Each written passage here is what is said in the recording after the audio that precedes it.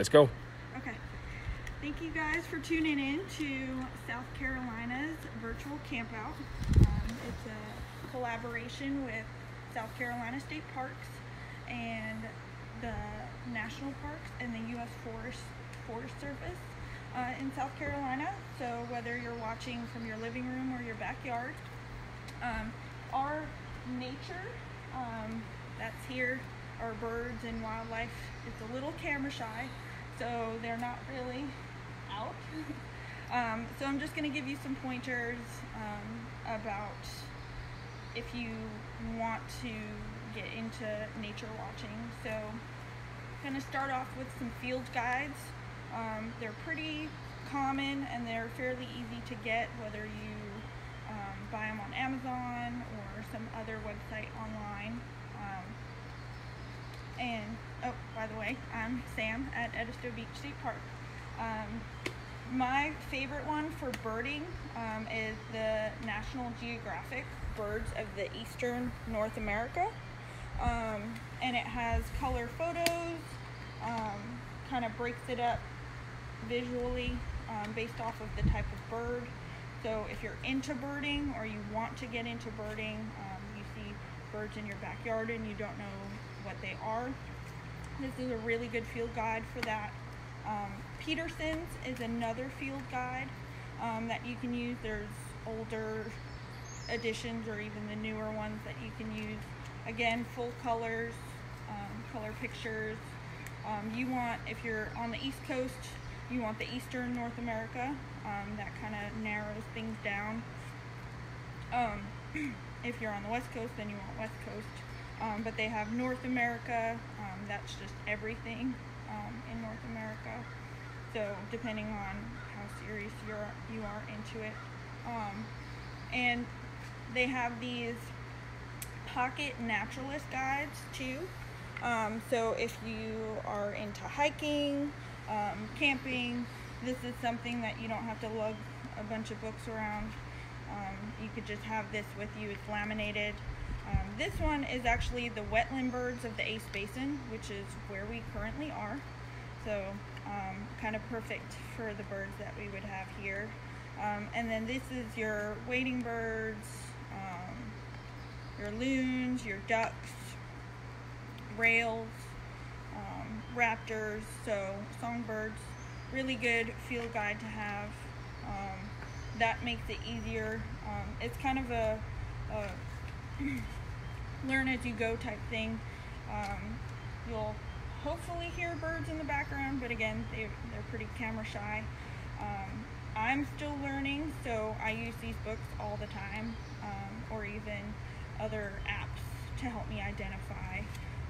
Now, if you ask me to identify a bird based off of the noise that it makes, I cannot do that. That's something that I'm still learning, but there's apps for that.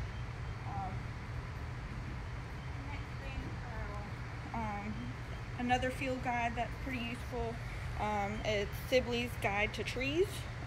So we're in the Maritime Forest. It's pretty easy to identify the trees. There's only a certain number of trees that kind of live in this habitat just based off of the fact that there's salt inundation and salty air, so they're adapted for this. But if you wanted to learn more about trees in the country, or if you're in the Midlands or up in the mountains, you're going to have different trees. So this is a really good book to have as well, if that was something that you were interested in. Full color, shows you the leaves, the bark. It's a little bit easier here. So we mainly will just have oaks, pines, magnolias, hollies, palmettos. So there's only a very small number of trees. The beach is open? Are the beaches open now? The beaches are not open right now. We are hopefully opening May 1st.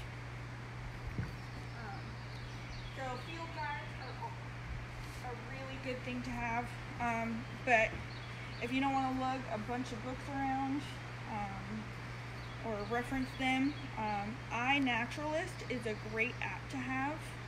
There's other apps like Merlin or Audubon that you can use. This is free.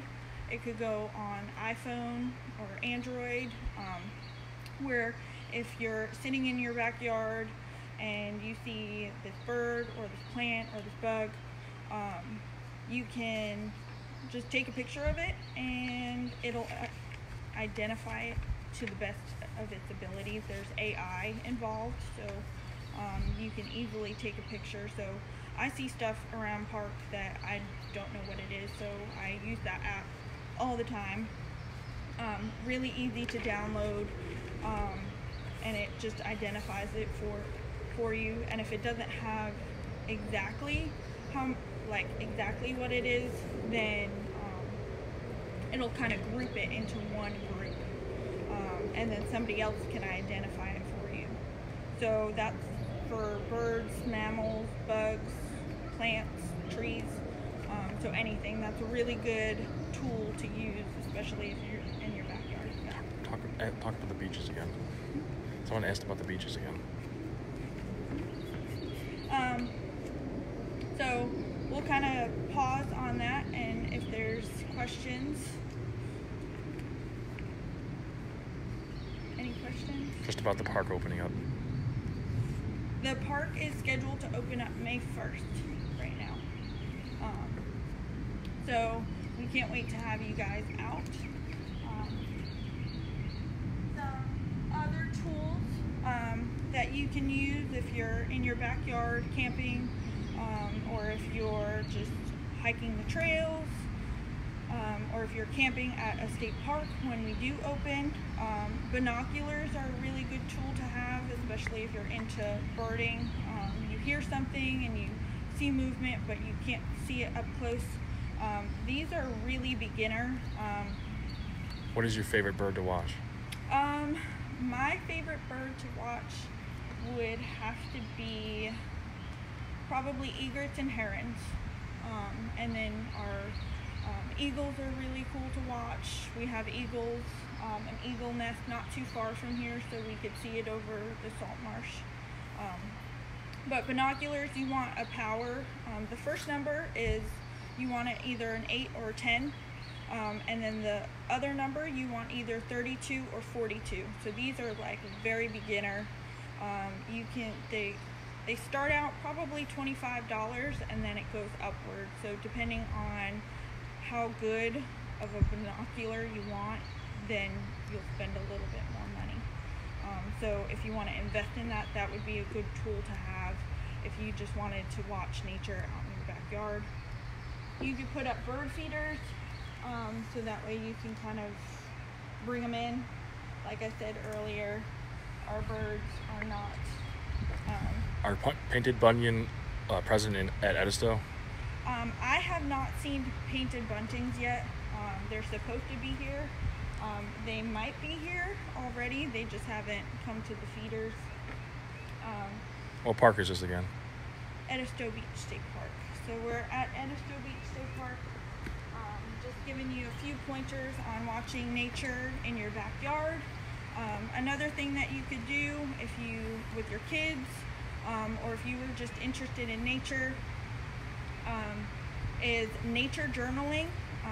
So this is just a field guide, but it takes on that nature journaling look.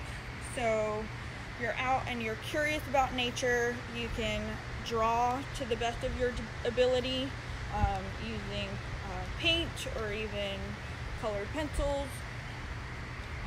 That kind of puts it in your memory better, because I like writing stuff down. That's how I learn. So there might be people more on the creative side. So this is a good way to learn about what's in your backyard, or even when you're out in the parks. So nature journaling is really cool. So you would kind of, if you're really, this tree right here is an oak. So you would draw the leaves and draw the bark, and then kind of go back to your field guides or go use your app to identify it. This is a good book to have if you're on the coast. It goes super in depth about everything here. Your maritime forest, your barrier island, your sea island, salt marsh. It's called Tideland Treasure. by Todd Valentine. Really great book. So this would be something, how you would do nature journaling.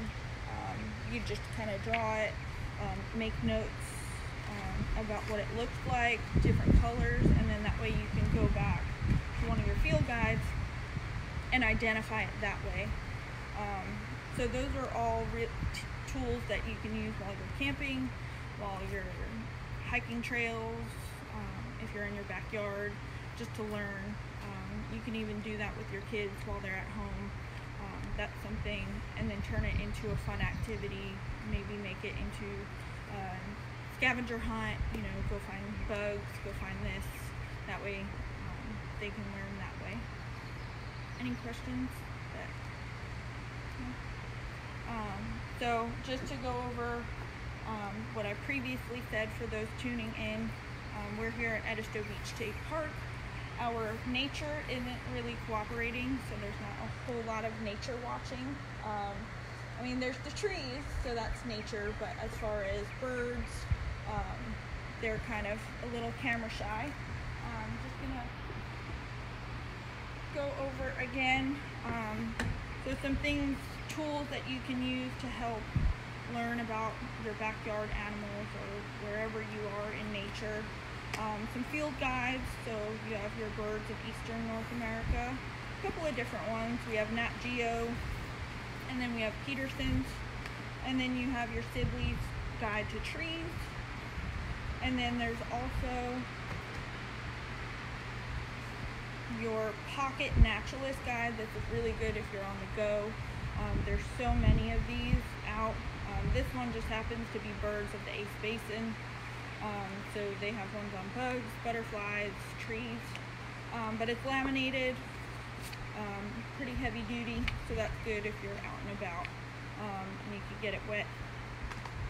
And then we have iNaturalist, which is a great app, super easy to use, free to use.